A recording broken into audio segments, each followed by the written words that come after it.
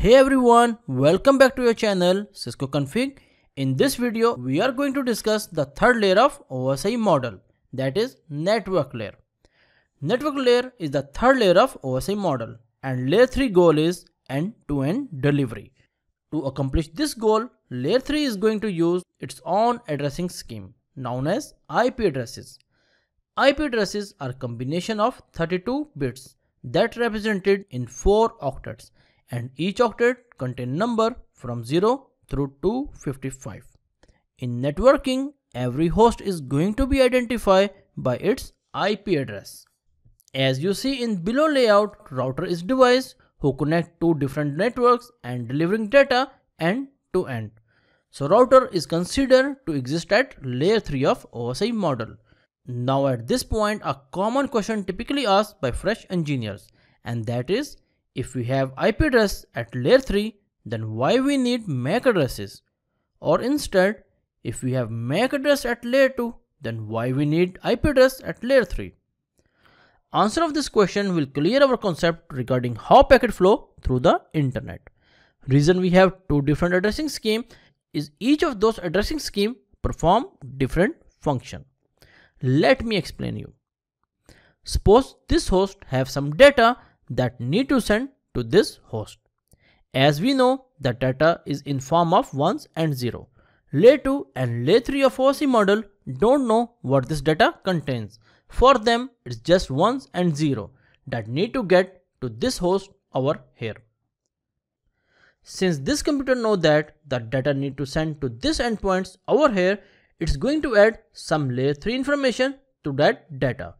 That layer 3 information include the source IP address and the destination IP address to send this data from one end to the other. And we already know layer 3 goal is end-to-end delivery. Now this computer know that the first step will be send this data to this first router. So for that, this computer add layer 2 information to that data, and that layer 2 information include the source MAC address of the computer network card and a destination MAC address of the first router network card. That layer 2 information help to send this data to the first router. Once it gets there, we can remove the layer 2 information. Remember, the whole purpose of the layer 2 information is to send this data from here to here to the first hop, and layer 2 goal is hop to hop delivery. Now on this point, this router know that this information need to move to the next router, and it's going to do this by adding another layer 2 header. And notice this time source and destination MAC address are these two MAC addresses. That's what going to take this packet to the next router.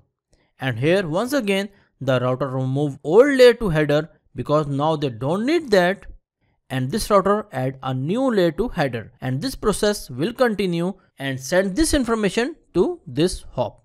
And finally, last router will add final layer 2 header, which will take the packet from this router to the end host.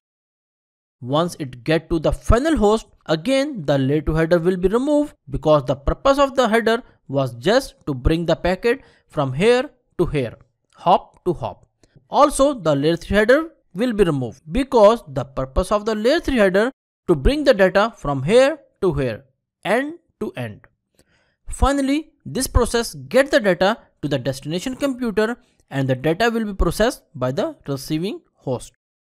That's why we need both IP addresses and MAC addresses, because they serve different function. Now we understand that IP addresses and MAC addresses has independent function, but they work together by the help of protocol called ARP. ARP stands for Address Resolution Protocol. It's going to link layer 3 address like an IP address to a layer 2 address like MAC addresses. ARP is crucial to understand how data flow in a network. That's it for this video, and in next video we will discuss the fourth layer of OSI model, that is transport layer. Thank you for watching. Please don't forget to like, share and subscribe my channel. Thank you.